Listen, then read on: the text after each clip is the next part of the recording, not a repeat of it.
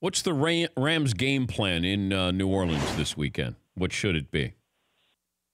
I think that they're going to try to probably start out like they did against the Cowboys. That was the single most stunning result of the weekend to me, Dan. And by the way, the other thing is that I just can't believe we had to have seen, like 20 fourth down attempts this weekend? Yeah. I mean, the NFL has changed, man.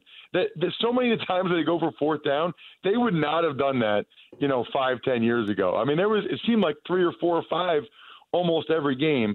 But other than that, my other big takeaway was the team that won the battle up front won every game, but it wasn't necessarily predictive, right? Like I would have thought the Colts were better up front than the Chiefs. That was clearly not the case in that game.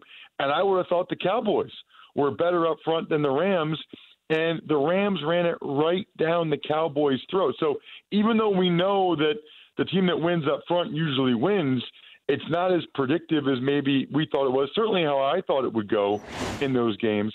I think the Rams will probably start out seeing if they can run the ball at the Saints, especially since they lost Sheldon Rankins. But the Saints have had pretty good run defense throughout the year. So if that's not working, that's the beauty of kind of McVay and what the Rams have. They can change it up and go to the air and probably try to attack the Saints safeties. But, I mean, if you rush for almost 300 yards with both running backs against a pretty good run defense in the Cowboys, I'd at least try that first if I were the Rams. For more Dan Patrick Show, tune to Audience Channel 239 on DirecTV or download the Dan Patrick Show app.